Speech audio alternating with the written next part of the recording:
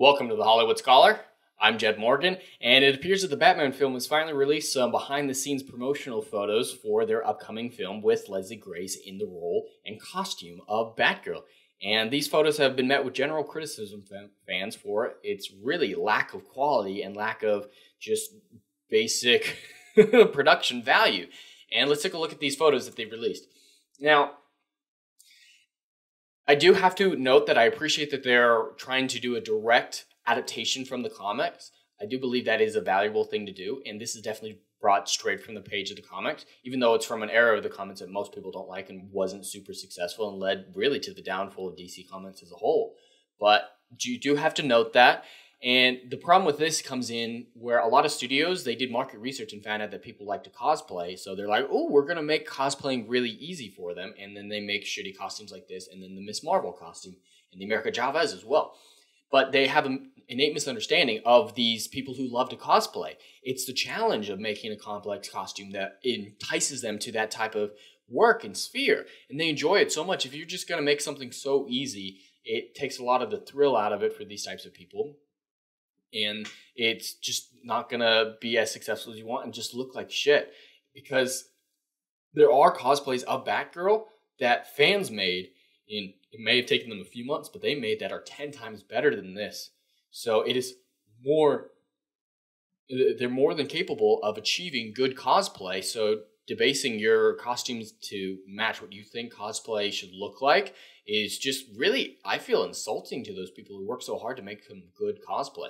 And the people on Twitter who are defending this costume are saying, oh, you can't dislike it. It's taken straight from the comics. It's comic accurate. That's what's important. They're also the same people who don't have a problem with her character, Barbara Gordon, getting race and hair swapped. They don't have a problem with that. They're like, oh, comic books don't matter in that situation. No, that's a highly hypocritical argument and is very indicative of what these people on Twitter are like. They're just using whatever side of the argument they have to get their opinion to win the argument. They're just using whatever evidence they feel is relevant and ignoring everything that contradicts their opinion. And this costume in and of itself, I think, could have blown over. The drama surrounding it could have blown over. People would have forgotten about it. And then in a few weeks, a few months, when the trailer drops, they're like, oh yeah, it does look bad. And to alleviate that situation, the director could have had some very simple comments, if he said anything at all. Very simple comments like, hey, I hear your criticism. It's valid. I feel like we made the right decisions in the context of the story, and I hope to prove you guys wrong when you come into the theater and see my product. A lot of the fans would be like, okay, I can respect that. We'll wait to see. But that's not what the director did. The director decided to go the normal route of Hollywood and attack their fans with this rather aggressive post on Instagram. Now, I do get it's a meme. I love memes, and it's not really a huge issue, but it's definitely the thought behind it. It looks like cosplay. Shut the fuck up and wait for the film. She's slapping the fans.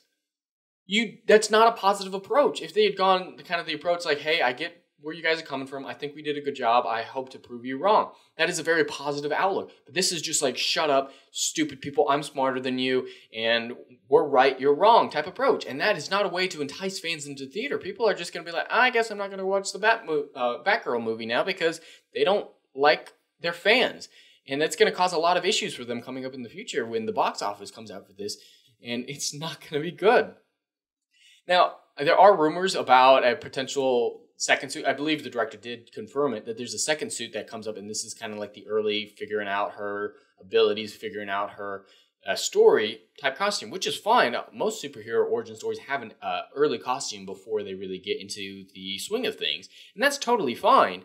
But it's this situation and the other comments that the director has made that made the situation worse. People would have forgotten about this, and at this point, it doesn't matter that there's a supposedly better costume as well.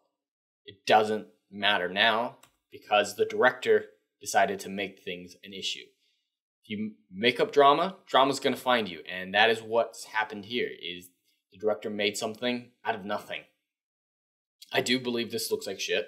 I do think it looks terrible, but I could have been won over and ignored it.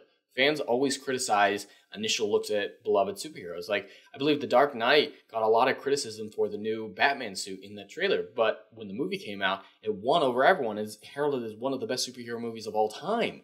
So fans will criticize, and if it's good, they'll admit that they were wrong. Very common thing. Pretty much every superhero origin story goes through it. But if you're not willing to be as mature as those directors that came before you, you're not going to be heralded as one of the best superhero movies of all time. You're going to be forgotten and left on the wayside, as so much of woke Hollywood movies are at this time. But that's all I have for today. I'd love to hear your guys' thoughts in the comments below. Please like, share, and subscribe, and I will see you on the next video. Anon.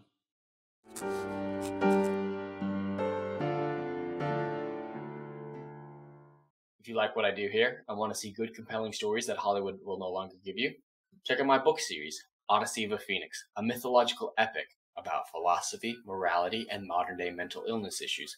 Books 1, Down in Flames, and Book 2, Apocalypse Then, currently on sale. Book 3, Kill the Dark, coming soon.